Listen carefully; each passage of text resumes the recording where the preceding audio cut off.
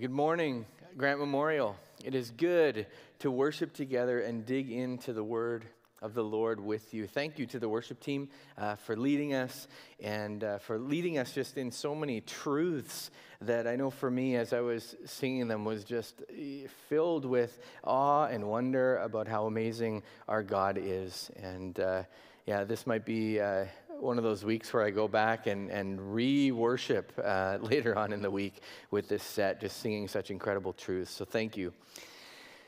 Now, last week, we began a sort of a series within a series. We are many months and 5 chapters into the New Testament letter of Galatians, and it's in this 5th chapter that we come across a list which Paul refers to as the fruit of the Spirit.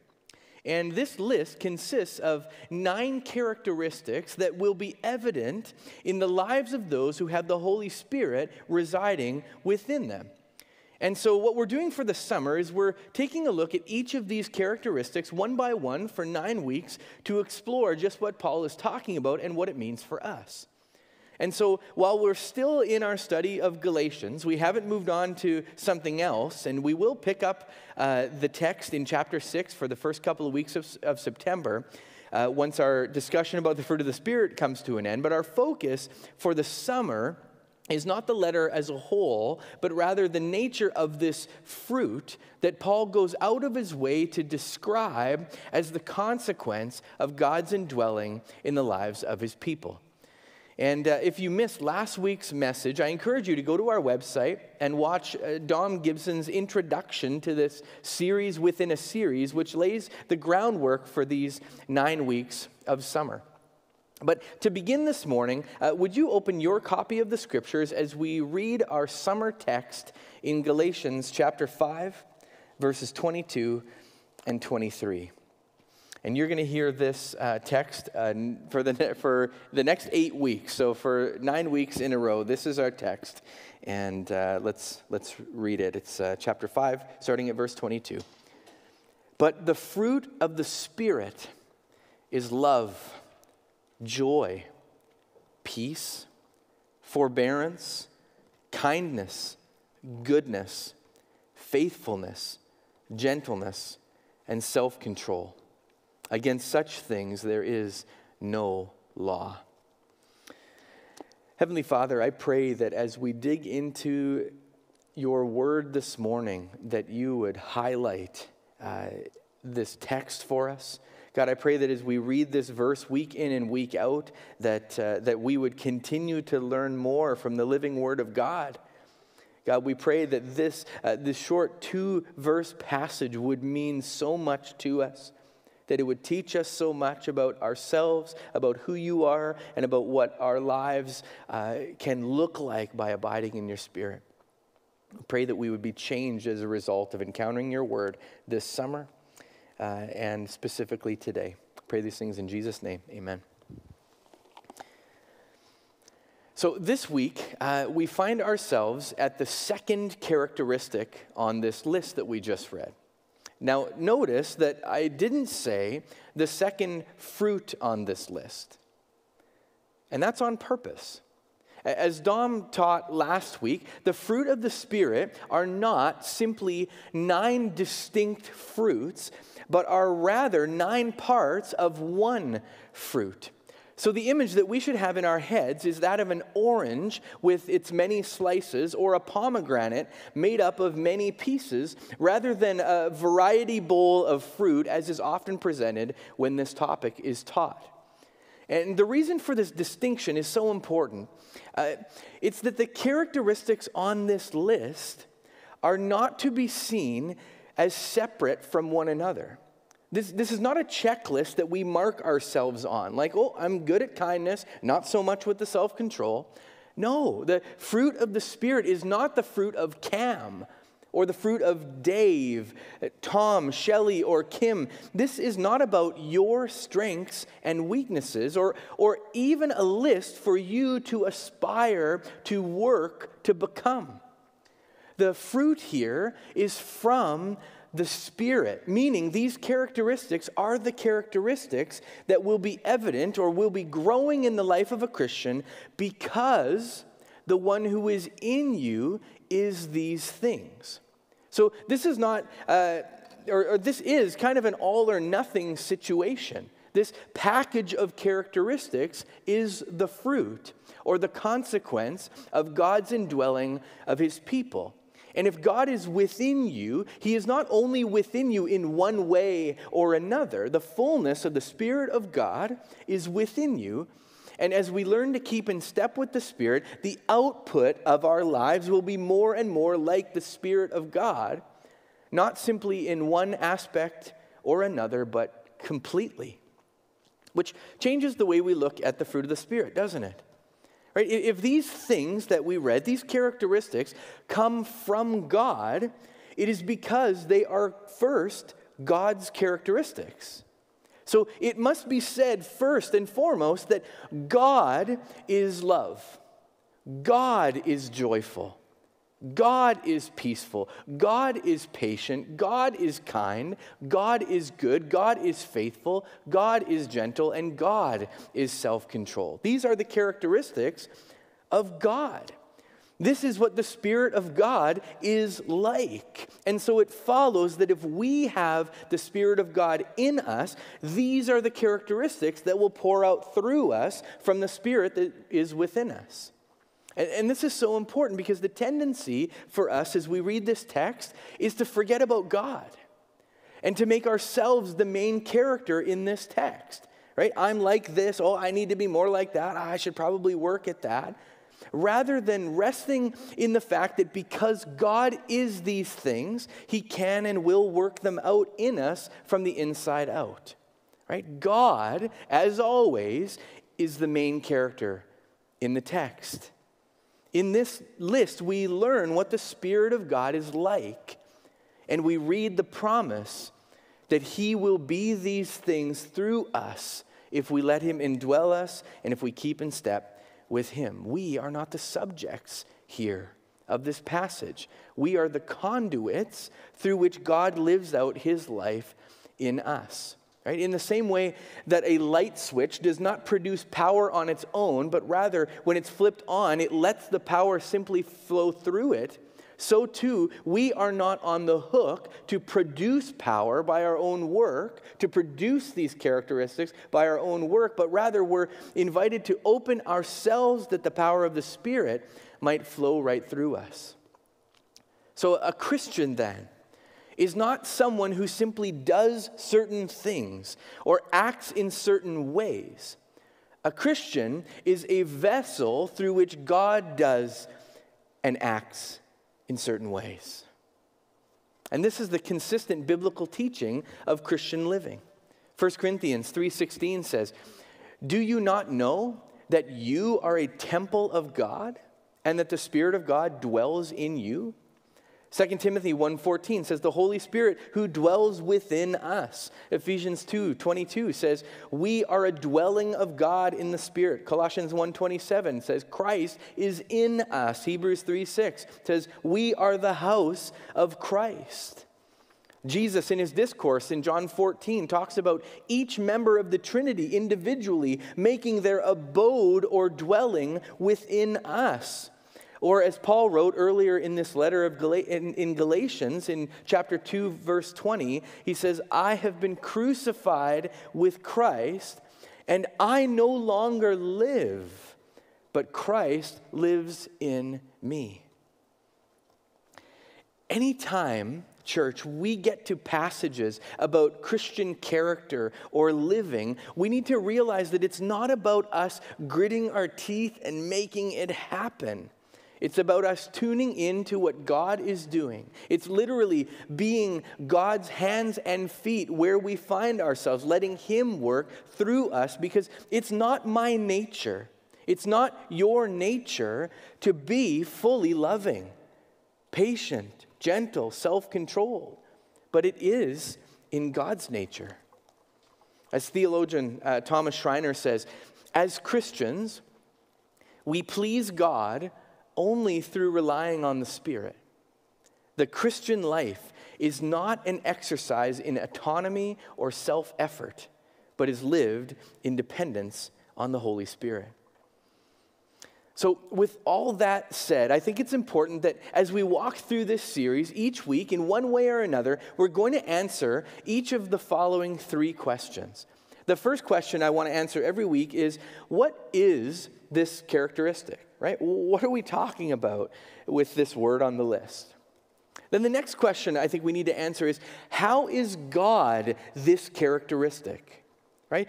Do we see God to be these things in the Scriptures, and how? And then the third question is, what does it look like then for God to embody this within us? Now notice that third question was not, how can I be more blank?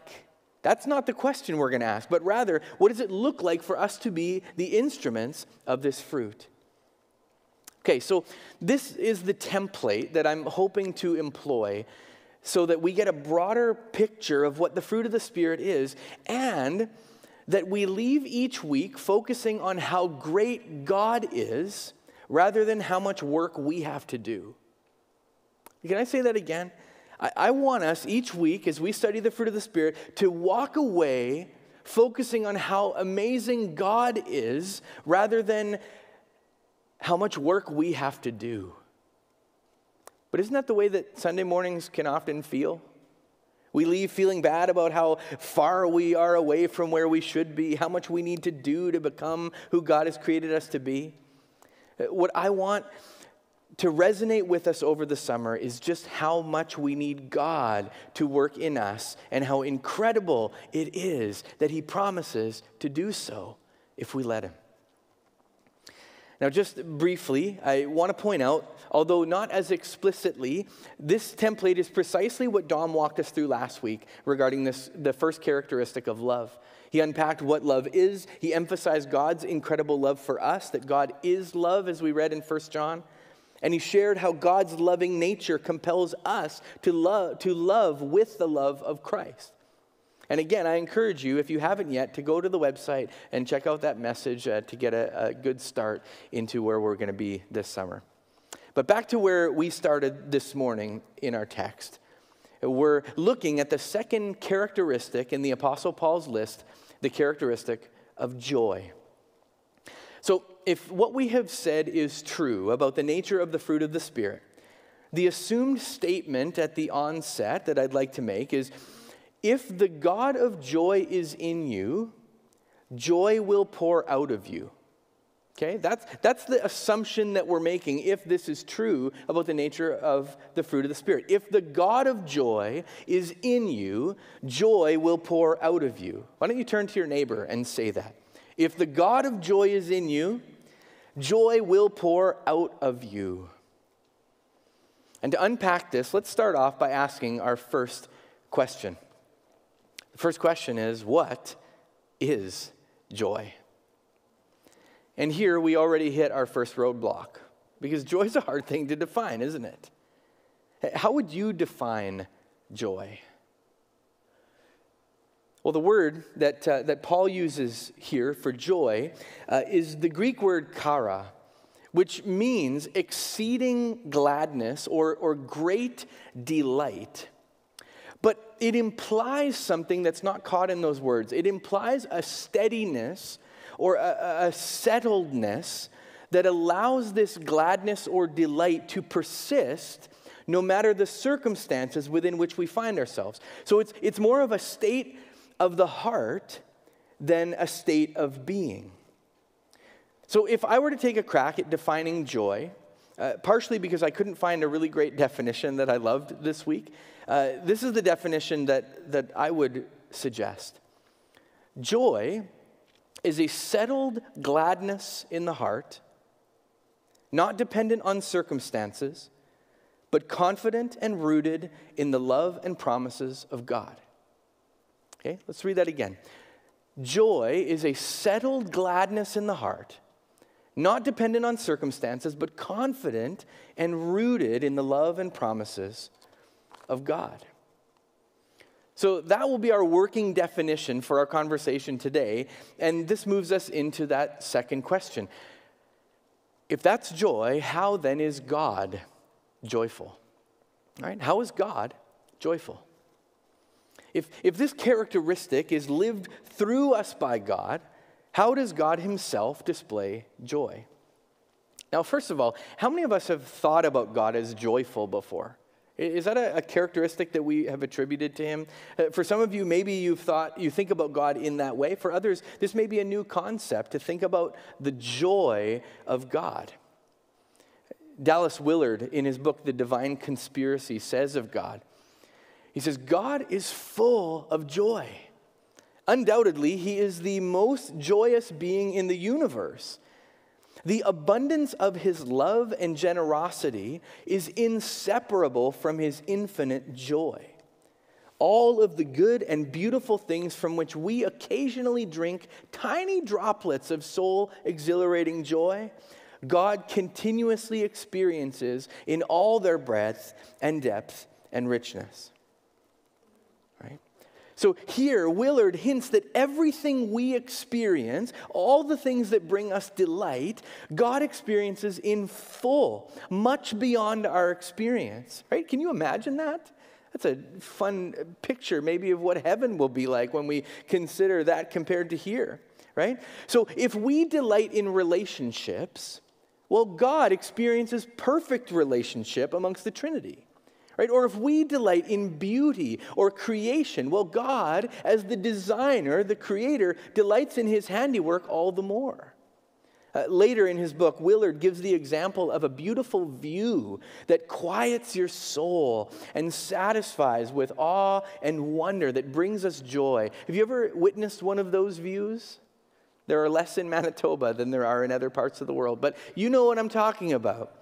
When you have one of those views and you're settled and you're in awe and wonder. Now take that moment and multiply it. Willard says that we catch a glimpse. God views that from every possible angle. And he sees it in its entirety. He sees it completely and surely takes delight in it. So that momentary joy, that momentary awe that we experience, God sees completely from every angle, everywhere it could possibly be seen. And this extends to all of his creation, from mountain ranges to the galaxies above, and including the personalities of those he has created in his own image. Grandparents, think of the joy that your grandkids give you. Multiply that.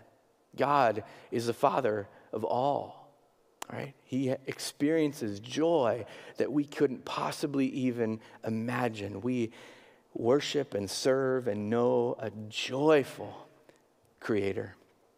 Psalm 104 confirms this. It says, "The Lord shall rejoice," take joy, "in his creation."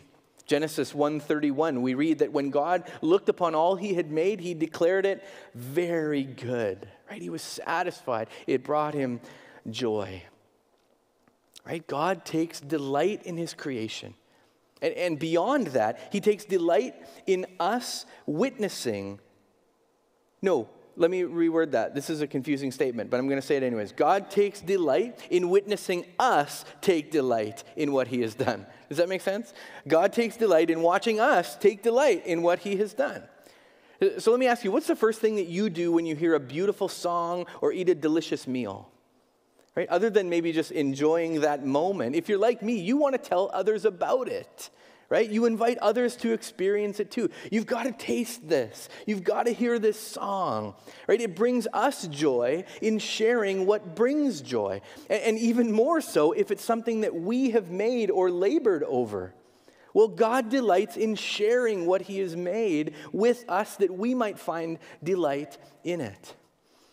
And further, God experiences joy in extending to us the salvation of our souls, that we may be with him in joyful relationship for eternity.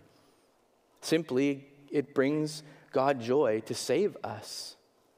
Isaiah 12:3 says, "With joy, God will draw water from the wells of salvation." Or Hebrews 12:2 says, "For the joy set before him, Jesus endured the cross, scorning its shame, and sat down at the right hand of the throne of God." Right? Which means that Jesus endured the cross because it brought him joy to do so. He was settled and content in his love and the fulfillment of the promise to come, the salvation of the world. Remember our definition. Joy is a settled gladness in the heart, not dependent on circumstances, but confident and rooted in the love and promises of God. Well, who could be more confident in the love and promises of God than God himself, who knows completely when we see everything, oh, so dim. There's a passage of scripture found in Nehemiah 8:10 where Nehemiah declares that the joy of the Lord will be the strength of his people. Now, I think that often when we read this verse, we're reading it as if it's our joy in God that is our strength. But that's not it. It's the joy of the Lord. It's God's joy that gives us strength. His joy to save us. His joy to walk with us. His joy that places within us, His joy that he places within us by his Spirit that gives us strength. Right? Our God is full of joy, and because our God is full of joy, when we are filled by his Spirit, true joy is ours as well. Which brings us to the third question. What does his joy look like in us? Right? What does God's joy look like in us? Or what does joy look like for me or for you, other than just kind of taping a smile on or something? What does this look like? What does this mean for me? And while I usually don't like to do this, for clarity's sake and because we tend to mistake joy for other things, I think that for this particular characteristic, we may do best to explore what joy looks like for us by defining what it doesn't look like for us, or by pointing out what joy isn't. So first of all, joy is not happiness. Right? I think that's important for us to know. Joy is not happiness. Actually, let me state that a little bit differently. Joy is not simply happiness. One of the things that makes it hard for us to define joy or to identify it in our lives is that we have a hard time articulating how these two concepts are different, how joy and happiness are not simply interchangeable words. And this is confirmed beyond our intellectual definitions to include the way we apply these concepts to our own perceptions of our states of being. So when things are going well for us, we believe that we're joyful people. But when things go against us, we feel as though something is sapping our joy. When really what we're referring to is happiness. That emotion that comes and goes as our circumstances change. Just a couple of months ago, when the Jets swept the Oilers in the first round, we were all very happy. But that happiness quickly faded 4 games later when Montreal returned the favor to us. It turns out that it was not joy that we felt, and that's evident because of how quickly our joy vanished. Happiness is a temporary feeling, while joy is a condition of the heart. Remember, we defined that earlier, and I'm going to say that again. While happiness is a temporary feeling, joy is a condition of the heart. Now, there's a little bit of a disclaimer. We need to be careful here, because while it is true that joy is not happiness, it must also be said that joy is not happiness. I think that makes sense, right? It makes sense to me.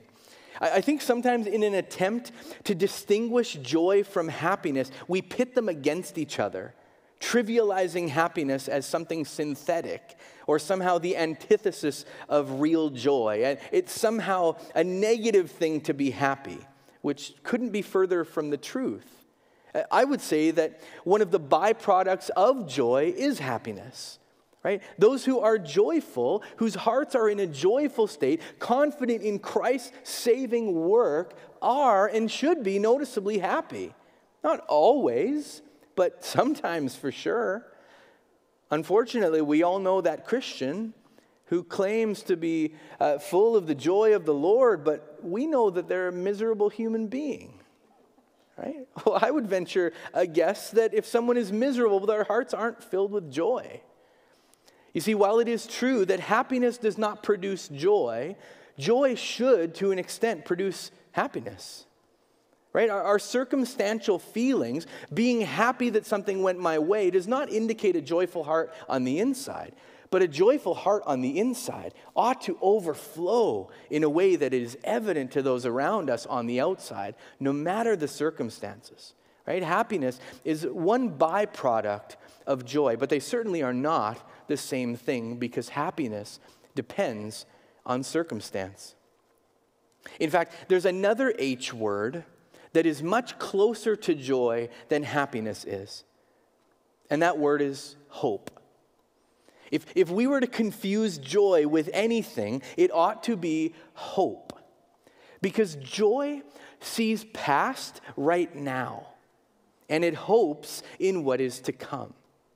Right? What enables our hearts to remain joyful, even when we're not happy, is the hope that this is not all there is. These circumstances are not final. They're a blip on the radar of the good plan of God that ends incredibly. Have you ever watched a movie or a sporting event when you already knew the ending? It's amazing how differently we experience that movie or that book or that sporting event, isn't it? Right? If we already know that the good guys win, we're not as devastated when things look bleak or when things don't go the way we would like them to. Right? Similarly, we can experience hardship with hopefulness, even joyfully, if we know that there is more to come. And church, we know there is more to come. No matter what we face in this life, our hope is in what is to come. And the scriptures tell us that the good guys win, that no sickness will prevail, Revelation 21:4. That no heartache will last, Psalm 147:3. That no challenge won't be overcome, John 16:33. That not even death is final for those who know Christ and have put their hope in Him, 1 Corinthians 15. That is where joy comes from. And that is what makes joy different from happiness. Because happiness puts its hope in what we see, while joy puts hope in what we know. Church, let us not settle for happiness when true joy is available. But unfortunately for many, we've become satisfied with chasing happiness, that we have missed joyfully hoping for more. In his book, The Weight of Glory, C.S. Lewis writes, "It would seem that our Lord finds our desires not too strong, but too weak. We are half-hearted creatures, fooling around or fooling about with drink and sex and ambition when infinite joy is offered us. Like an ignorant child who wants to go on making mud pies in a slum because he cannot imagine what is meant by the offer of a holiday at the sea. We are far too easily pleased." So one of the answers to what does joy look like in us is that it looks like hope, right? Hope beyond what we see and joy beyond momentary happiness. May the Spirit help us not to settle when true joy is available. Which leads us to our next point and carries on this thought. Joy is not circumstantial. So joy is not happiness. Joy is also not circumstantial. This was included directly in our definition from earlier, right? Joy is not based on circumstances. Joy, unlike happiness, is not fleeting and is not linked to the cards that we have been dealt. And the reason I bring this up and didn't just include it in with happiness is that it's important to know that true biblical joy is often most obviously seen in the midst of difficult circumstances. Listen to Christ's scriptural command to be joyful in Matthew 5:12. He says, "Blessed are you when people insult you, persecute you, and falsely say all kinds of evil against you because of me." And then he finishes with, "Rejoice and be glad." Right? I don't think anyone would mistake these circumstances as positive. Right? Being insulted, persecuted, lied about, not ideal circumstances, not happy times. But Christ says you can have joy in even these circumstances, or especially these circumstances. Listen to what Paul shares about his experience when he was first in Galatia, right? He's writing back to the Galatians, but the first time he was here didn't go super smoothly for him. Acts 13:50 says this, "But the Jewish leaders incited the God-fearing women of high standing and the leading men of the city. They stirred up persecution against Paul and Barnabas and expelled them from their region." Again, not great circumstances, I'd say. So how do Paul and Barnabas respond? Verse 52 says, "And the disciples were filled with joy and with the Holy Spirit." Their joy was not connected to their circumstances. It didn't depend on ease or comfort. Their joy was linked to the state of their heart because of the Spirit's work within them. Right? In ease and in persecution, in acceptance and in rejection, the disciples were full of joy. Which is why Christians can walk through even the darkest of times, maybe not always with a smile on their face, but can still have joy in their hearts. Because as 2 Corinthians 4:8-9 says, "While we are hard-pressed on every side, we are not crushed. We may be perplexed, but we do not despair. We are persecuted, but not abandoned. Struck down, but not destroyed." Church, we see our circumstances through an eternal lens, and that impacts the way we walk through them. One pastor shares the story of a man who was suffering through brain cancer and its treatments.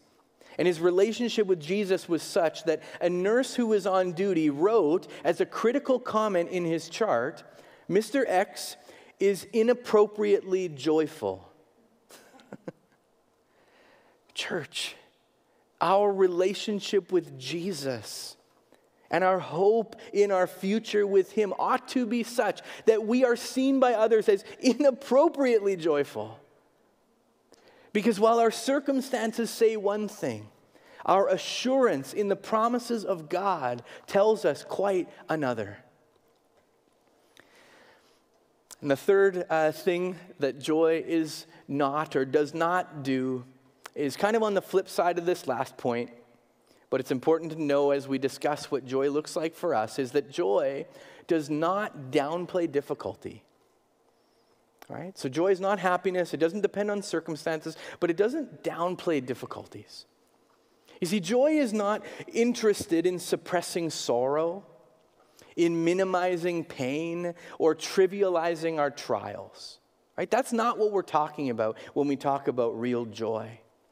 Joy does not demand that we simply and tritely keep our chin up or turn our frowns upside down. Right? That's not what joy is. No, joy names what is wrong and experiences it deeply and grieves well because it knows what is wrong is not final. In John 11:35, we read the most easily memorized verse in Scripture. Jesus wept. If you haven't memorized that, memorize it now. You can check that off your list of to-do today.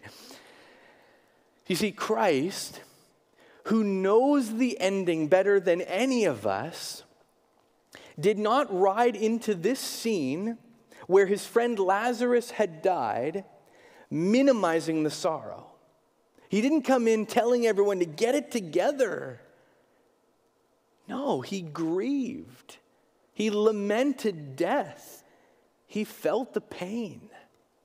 But his hope remained in the final chapter, in the ending he knew would make it all right. Church, joy doesn't run from difficulties, looking for a happiness high somewhere else. Joy doesn't act as if we're all right when we're not. Joy embraces the hardships, lives through the difficulties, but comes out the other side with joyful hearts because this too will pass. You see, joy allows us to get into the ditch with others, to mourn with those who mourn, to label correctly what is not right, but not to despair, because we know that one day every wrong will be made right. You see, joy means that we can be honest in the hard times, not insincerely looking for a silver lining to boost our happiness, to save the moment as if this moment is all we have. True joy lets us live authentically in every moment, not looking for a way out of it, but keeping our eyes fixed on what is above all of it. So friends, as we invite the Spirit to produce joy in our lives, may we be looking less for happiness, ideal circumstances, or numbness, avoidance, but rather may we open ourselves up to the Spirit, giving us a hope beyond today, perspective in our circumstances, and the ability to authentically walk through the moments in which we find ourselves. Because we know that in these moments, because of God's presence in us, we are not alone. As the psalmist writes in Psalm 23:4, even though I walk through the darkest valley, I will fear no evil. Dare we add, I will be joyful. Why? For you are with me. As missionary Amy Carmichael is quoted as saying, joy is a gift from God that is ours today because Christ is here. It's ours tomorrow because Christ will be there. And it's ours forever because he will never leave us. Heavenly Father, we thank you for that gift. That no matter where we walk, we do not walk alone. And that the path, no matter what it looks like right now, leads home to where you are, to where our joy will be made complete. Amen. We will never know a love that is anywhere comparable to the love that we are invited into through Christ with God. In 1 Peter, we read this. It says, though you have not seen him, you love him. And even though you do not see him now, you believe in him and are filled with an inexpressible and glorious joy. I hope that is what was happening as you were singing this kind of love song of sorts to God. But the verse goes on and it says, for you are receiving the end result of your faith, the salvation of your souls. Right? The inexpressible and glorious joy. Why do we have that? Because the end of our faith is salvation. And salvation is just an uninterrupted connection and relationship with that God who has given us absolutely everything. Right? Salvation is the real reason for our joy. It changes everything, and it ought to change everything. I was talking with someone today, and they posed me the question, what difference does it make that you're a Christian? And I almost didn't know what to say, because I think it makes all the difference. I think it changes absolutely everything. Not because I'm somehow living in a different world or I'm sheltered from problems or anything, but because of the joy that the Spirit allows me to have as I walk through every moment of every day. May that be what we walk through our days with. Not that everything is happy. It is not a shield that is around us that will protect us from difficult circumstances, but that as the Spirit is working within us, that we would have that settled gladness in our hearts, no matter what the circumstances. And that every moment, from the little thing to the big thing, above it all, we would be so confident and rooted in the love and promise of God. May we be filled with joy.